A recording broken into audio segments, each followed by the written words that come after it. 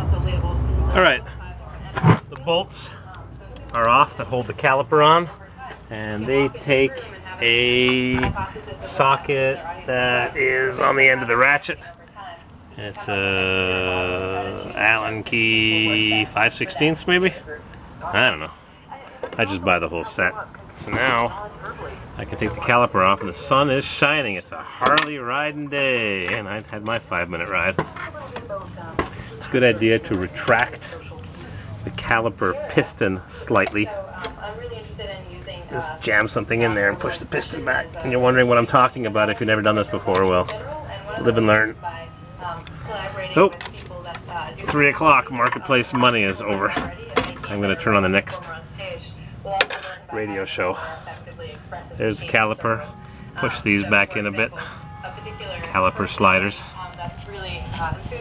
And a lot of little things that you gotta know, and I can't explain them to y'all. I'm not sure if you can see that. Now they're talking about a comedian computer. Yeah, a computer that reads the crowd and recognizes the difference in laughs.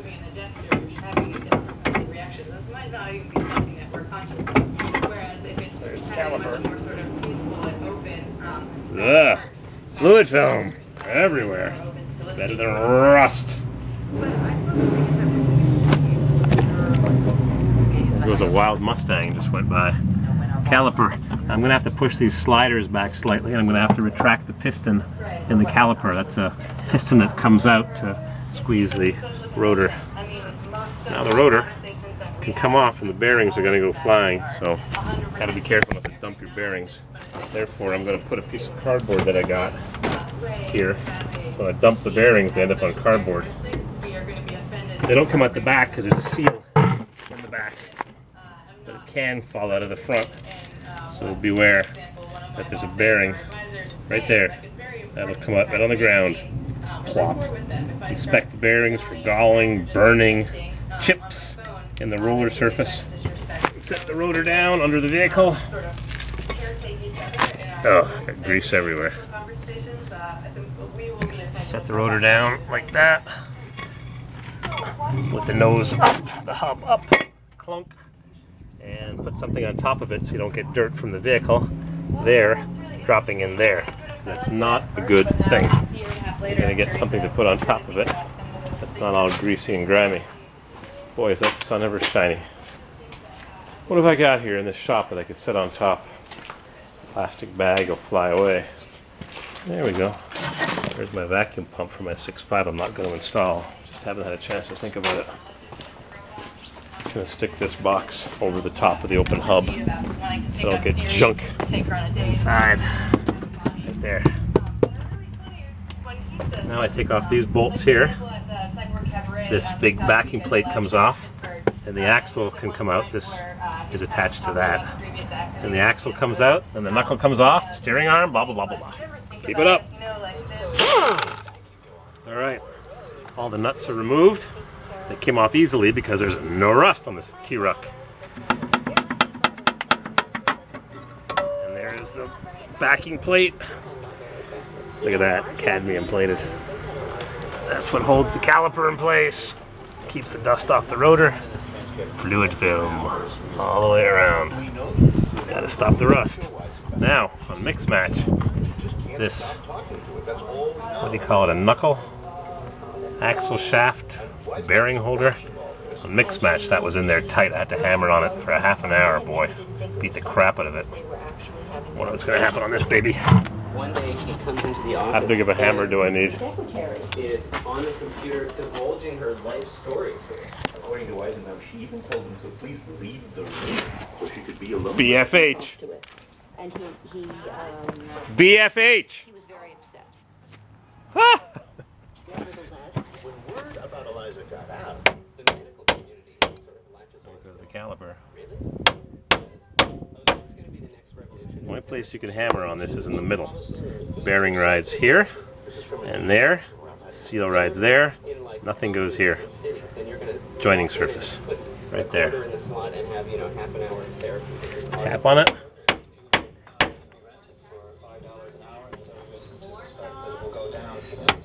People really thought they were going to replace therapists and it comes. Absolutely.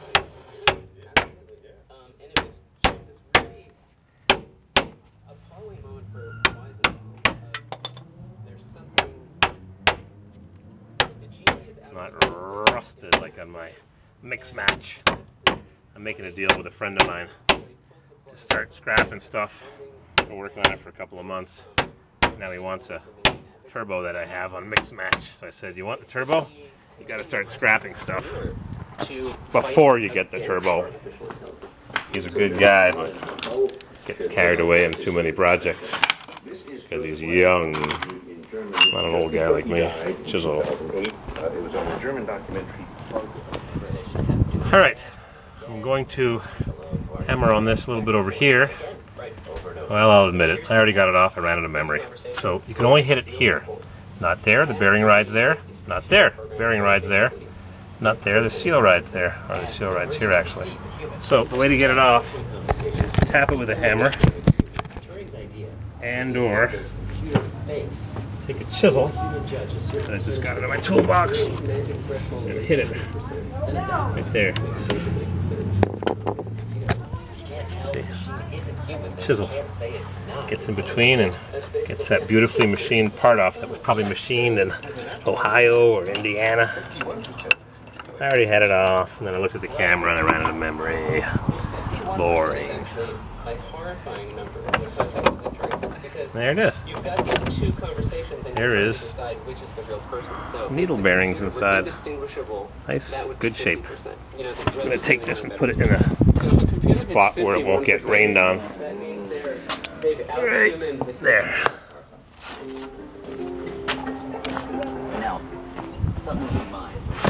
Now, the axle can come out. Center the seal, and it should slide right out, huh? Get to check my universal joint.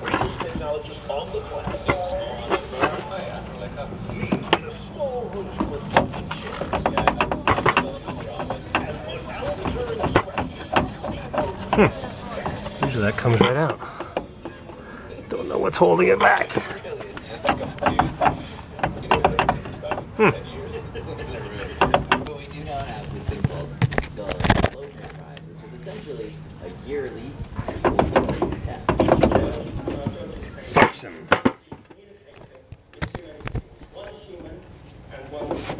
The way the stage is set up is you've got the judges at a table on the left on laptop, then a bunch of giant silver-looking machines in the middle that the programmers are fiddling with, and then there's a curtain on the right-hand side, and we're behind Usually just slides right out. Oh, that radio sounds good. Listening to Radio Not Land. as a program. Robert Krulwich. or, quote, Confederates. The Confederates are the real people that the judges are talking about. Because remember, half the conversation the judges have are with people, half are with computers. For 2008, the top program. Genuine original GM Spicer. of the judging panel. Ain't coming out. Turing number. Exactly. One vote away. Need a And bigger so crowbar. I thought, to some extent, how can I get involved on behalf of humanity? How can I sort of take a stand? Big, rusty crowbar.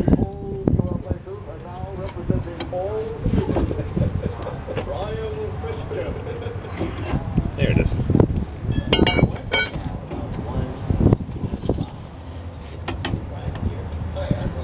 Huh. Your joint is perfect, like brand new. A little bit of grease at the end. There it is. You may be surprised to hear, One despite the fact axle shaft. it states that it is a bot, it states that it is never a human, right there in front of you. Feels Despite perfect. those facts, Hard to I believe received after several 28 years, huh? today, from people who believe that actually they are being connected to humans. Don't think I ever changed this.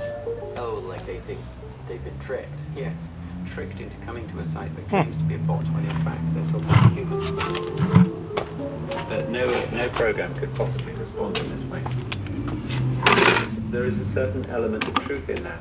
To explain, Rollo Carpenter, Bill Bryant, was one of those kids who was completely obsessed by computers. I was indeed a computery kid. Just a kid, Oops. 16 or so Parts are Rose's flying. chatbot. I created a program that talked to him. No kidding. Yes. You typed in something, it would say something back. So at that time, the responses were essentially pre-programmed and really simple, kind of like Eliza.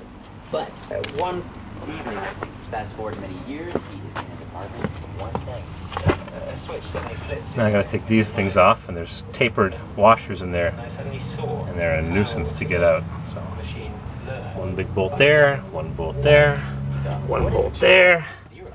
and the whole knuckle comes off, and I throw it in the vise, and I fight with the ball joints. Little increments. Oh, the sun is bright. Well, this cotter pin didn't come out that easily. Rusted inside, but I got it out. Everything. The day will come. Get a new cotter pin. Where Cotter key. Cleverbot becomes Now I can put a something to talk to. socket on here. Will Get that off, and those off. Those will be interesting. Those will be interesting. Radio Lab is funded. Alright, I got the nut off. I'm going to leave it on a few threads, and I'm going to take 2 hammers and start swinging at the tie rod end. With 2 hammers, so I don't hit the threads inadvertently. Put 1 hammer. I'm going to turn the steering to the left. Get better shot. Radio Lab is supported by Stitcher Smart Radio. Crank this baby up. Through which listeners can access Radio Lab and thousands Need of power other steering podcasts for a and live 6.2 radio stations diesel. on demand at the iPhone.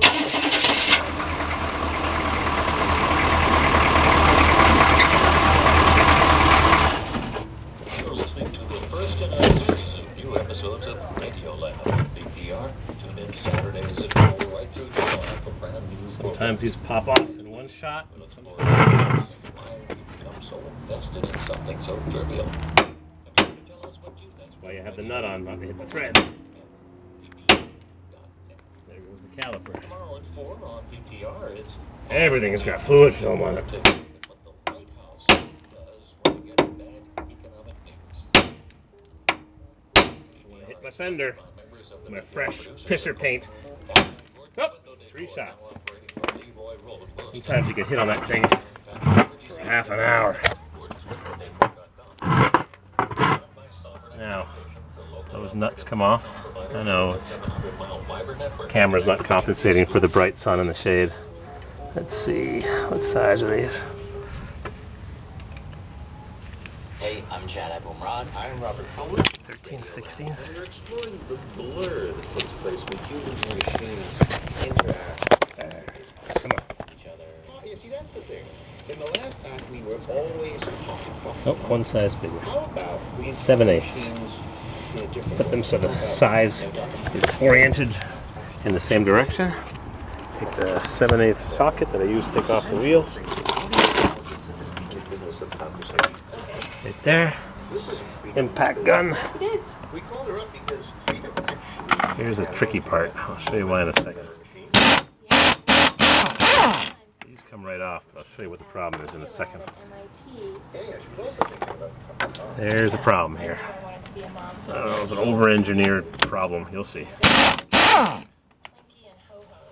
So I had these 2 live pets, and And then she got herself a pet that was, well, not so fun. One nut's already inside there, so now I got 2 nuts Against the mic. in the Tecton socket. Alright, here's the problem. at that time, And you wouldn't know it unless you'd already been in here, whoops, once before. I mangled this once and it caused me great grief. Bernie is pretty much all These are not washers. Repeat, they are not washers. hey guys, They are conically shaped locking plugs. They're huge. They're 3/4 of an inch long. They're about they would say, that long.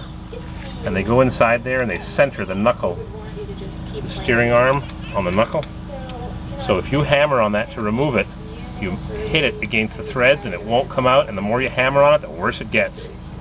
So I wonder what the GM technique is to remove those. They do not come out easily. You don't want to make a mess of them.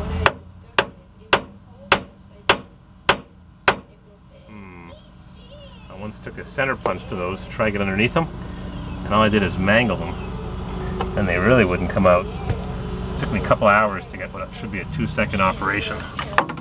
There it goes. the brake. Don't hang the calipers from the hoses like I'm doing right now. I want to put that over there. Whee! What direction it's facing. Yep. When you tighten down the nut, let me try to get in the sun here. When you tighten the nut against that conically shaped sleeve, it squishes on the stud. If you disfigure it by hitting it on the edge with a punch or a screwdriver, it won't come off. So I'm going to fight with these while I turn the camera off.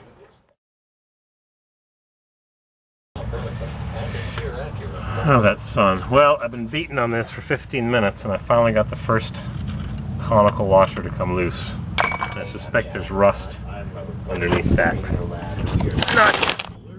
So I grab one of my magnets. We're gonna dive right into the center of that blur, like Greg Louganis. So, except Greg is named John. Okay, my name's John Robinson and I'm a writer.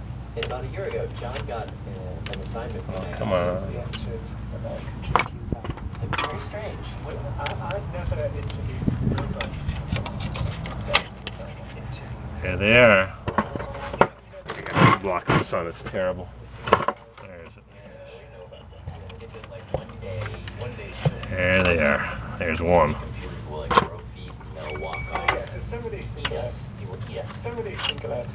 Yep. Don't bugger these up. It's got the threads indented in the inner. Where is this? There you go. And as soon as he got there, he said, yeah, over-engineered. They are hard to remove. They stick to the threads. One down, two to go. I've dealt with these babies before. They are a bugger. Because when you over-tighten them, they squish into the threads and that locks them in place. And it's not a good thing. Alright, I'm going to keep on chiseling at it ever so slightly with a hammer. And don't tell me about PB Blaster. This is not PB Blaster. This is hammer and chisel territory. I'm pounding and I'm pounding and I'm pounding and I'm making little divots. And whoop! Look at that. Got a second one. I wish there was a magic way to do this. Here's another one. This one doesn't have the indentations of the threads as badly. What a bugger. One more to go and it looks rusty inside. So these haven't got a speck of rust. That one looks like it does. Like a planet around the star. Like a planet around the star. Oh, this fellow is on the radio show. That just seems like... is asking what Siri thinks about the taste of electricity. She says like the smell of a planet around the sun or something. And he asked her about Hillary Clinton. She said married to Bill Clinton. Anything else? Nope, that's all I know about her. Secretary of State. For heaven's sakes. Oh, wait a minute. I'm asking a question after question. What's your favourite joke? Do you have any secrets? Do you wish you were human? Will you sing me a song? Are you a loving robot? Are you Jewish? Are you sexual? I think I got it. You've gone very quiet. Quite often she just evades the question because she doesn't want to talk about. Once in a while there's a kind of moment, like I'll say, if you had legs, where would you go? And she said, Vancouver. If you had legs, where would you go? Vancouver. She said the answer is quite complicated. Complicated. So you have kind of moments where you get Asking Siri stupid questions. In its infancy.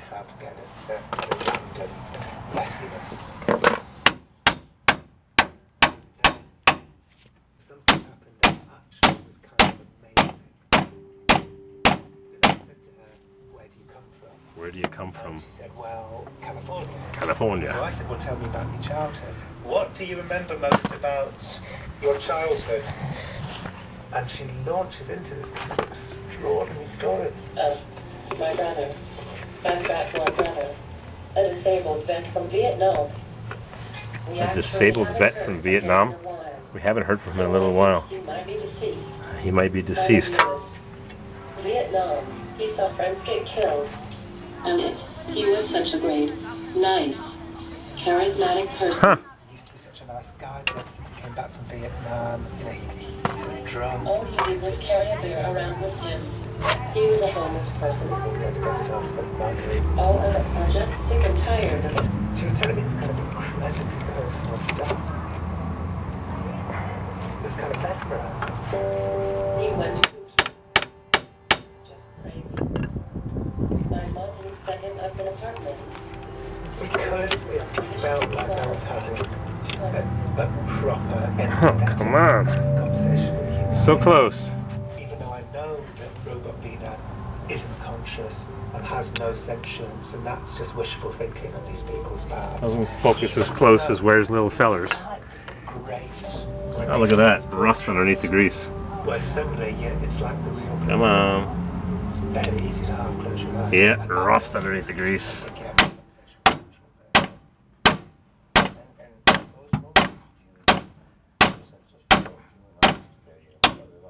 Yeah, I did, and what a tragedy. All right. What a Keep on working at tragedy it. for him.